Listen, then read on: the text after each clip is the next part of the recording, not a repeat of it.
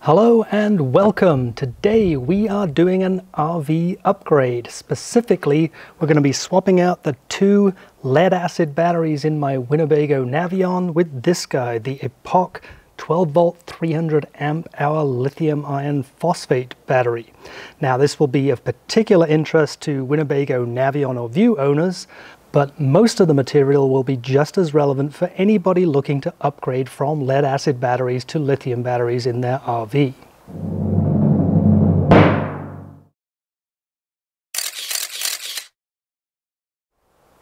Now this is one of several videos I'll be posting on this topic. Check out the channel where you'll also find a full review of the battery as well as some other material around this particular topic. And of course remember to subscribe to the channel and hit the notifications button so you can be informed when those videos post. Now before we get started, a couple of disclaimers. The first being that I am not in any way a certified or qualified expert on this particular topic. With this video, I'm simply looking to share my experience with anybody who's interested in the process.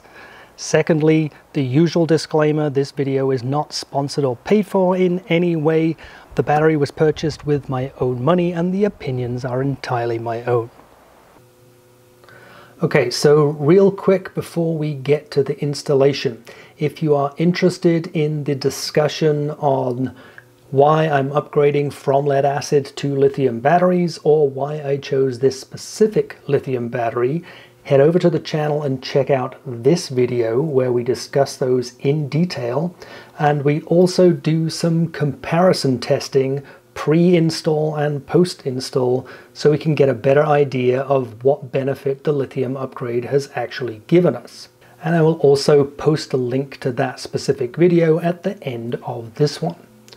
One other thing, if you are interested in checking out details on the Epoch 300 amp hour battery or any of the other products discussed during this video and the other one we just mentioned, I will also place links to those in the video description.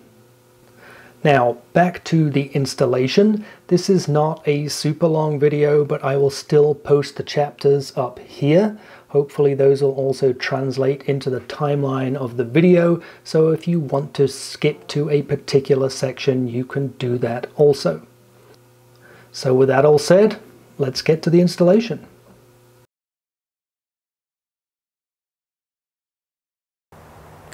Now in the Navion, like a lot of motorhomes, the house battery compartment is located right here under the top step on the entryway. So let's pop the top on this thing and see what we have inside.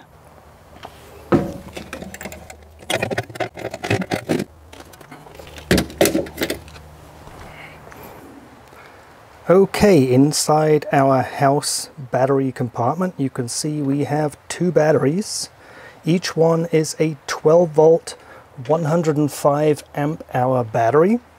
They are wired in parallel, so you can see here the connecting cable going from negative to negative and positive to positive, giving us a combined power of 210 amp hours. But of course, remember, this is a lead acid battery setup, so we only get to access 50% of that. So we have an available capacity of 105 amp hours. Now the wiring here looks a whole lot more complicated than it actually is.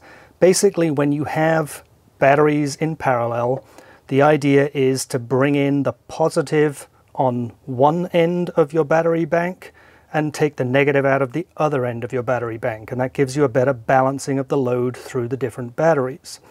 So you can see here on the left hand side we have the lines going to the inverter, so we have our positive coming in here, going through a fuse, and then connected to my right-hand battery in this instance. The negative going to the inverter comes in then at the left-hand battery. Over on the right-hand side of the chamber, you can see some additional inputs, which are for the 12 volt system and I believe also for the alternator charging.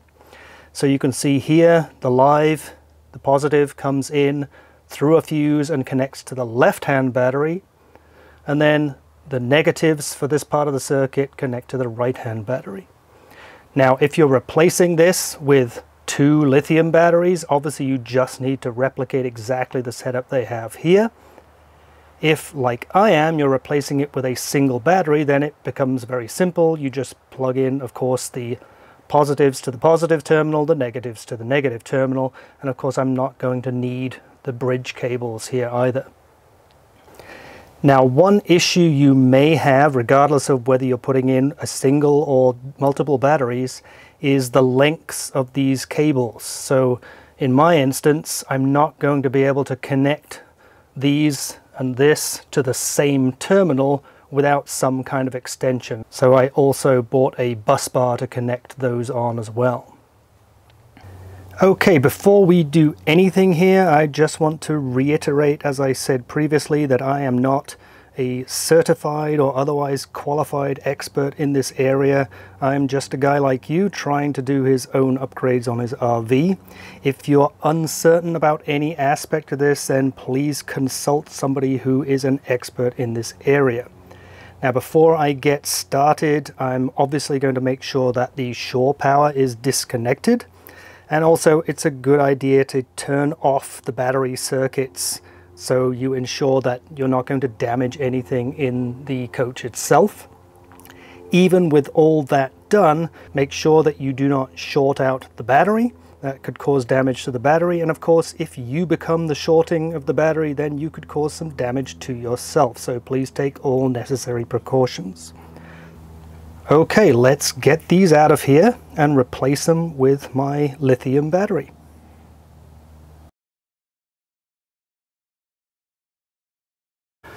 Okay, so here we are. We now have the new battery installed. Because it's quite a bit larger, wider than the others, I actually had to take these fuse retainers off in order to get it in there. As I mentioned, I have everything on the negative side wired into a bus bar because there's no way they were all going to reach the single terminal. Obviously, I still have to do a little bit of work here to secure this somehow. But it's all in. Now, of course, the physical installation is just one part of it, but we have to change some settings on the Xantrex Inverter charger in order to update it to lithium batteries. We also have to do the same thing on the Zamp solar charger to change it to lithium batteries so it provides the correct charging voltage. But okay, let's go do that.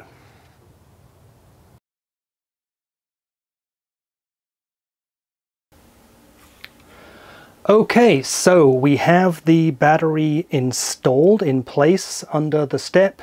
Everything's closed up over there. Now, as far as supplying 12 volts to the coach, nothing else to be done. That's already taken care of. What we now have to take care of is to ensure that any charging sources are reconfigured for the lithium battery. Now, in my coach, we have 3 different charging sources. The first being the alternator, so whenever the engine is running, it's charging both the chassis battery and the house battery through the alternator. We have the inverter slash charger, which is actually down below, but there's a control panel here. This is a Xantrex XC2000 inverter charger. And we also have solar here, so we have a Zamp Solar ZS-30 solar charge controller. Now, as far as the alternator is concerned, this is handled by a device called the Master Volt Charge Pro, and based on what I've read in the manual and everything I've looked at online, this is automatically compatible with lithium batteries and doesn't require any reconfiguration, so that one we don't have to be concerned about. As far as our changes, we need to come in here and we need to change over the Xantrex XC2000 to be compatible with lithium batteries as well as the Zamp solar charger. So let's go through that process now.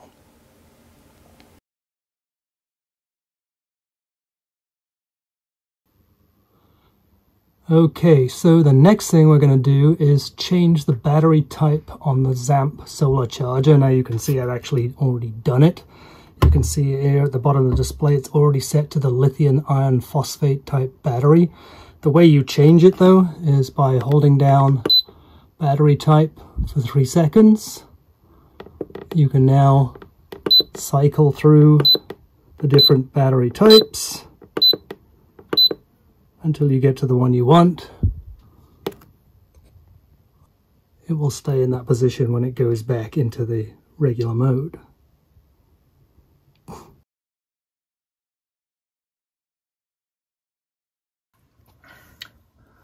Okay, now we're going to do the same thing on the Xantrex Inverter charger.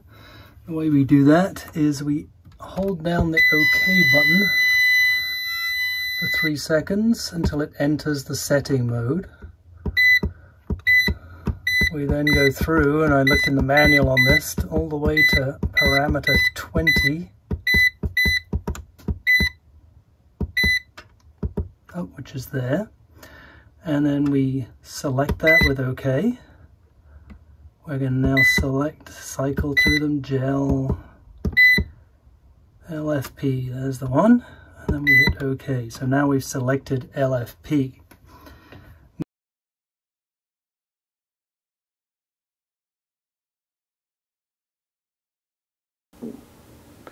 Okay, so everything is installed, everything is now reconfigured for the lithium iron phosphate battery. Now to do some testing. Now I already did some testing, I don't want to bore you with all of it.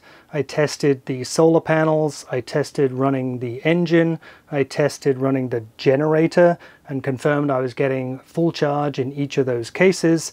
Now I'm plugged into shore power and I'm looking at the app here, and I'll share this on the screen with you so you can see what I'm seeing.